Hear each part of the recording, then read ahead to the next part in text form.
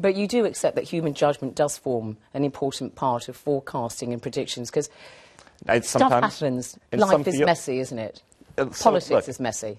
As people analyze more different factors and more, it is messy. It's the first thing we should understand. But whether that judgment, especially if it comes from a pundit who's maybe out of touch with what actual voters think, and they're going around to their cocktail parties in Georgetown and surveying their other elite friends, you know, that chatter they hear, it may not be very useful. What they hear from the campaigns may be spin, noise as I would call it, and they misinterpret that as providing valuable insight and information. So sometimes I think sticking with simple things like polls that give voters a chance to express themselves directly is a better approach. Because you process data, you use statistics in certain models, and that's how you make your predictions.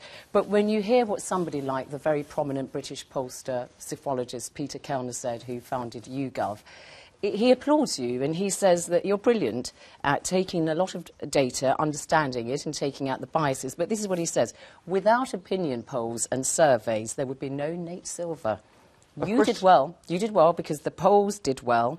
And if you'd taken the averages of those polls, you would have reached the same conclusion. So I could have done that. Yeah, so Anybody it's not that complicated. It's not that complicated. It's not that complicated, but you're getting all this attention. Well, I think it's because in politics it's kind of the one-eyed man is king in the land of the blind. That the coverage is so poor a lot of the time, and you have to sell newspapers, you have to sell television programs to say, oh, it's going to be a really close race, anyone could win. You want to appear unbiased, I suppose. And obviously people who are involved in politics directly, who are trying to spin a narrative about how my party might win, how my candidate might win. So a lot of very inaccurate information out there. So when Peter Kellner says you just did well because the polls were good and you just managed to get the vote, is that a fair point, that anybody could have done it really, and that you're getting a lot of attention, but I it's don't not conduct polls justified? myself. Well, I think I said before the election I would get too much attention if Obama won and too much blame if Romney won. But what I would say is that we add value by looking at this in terms of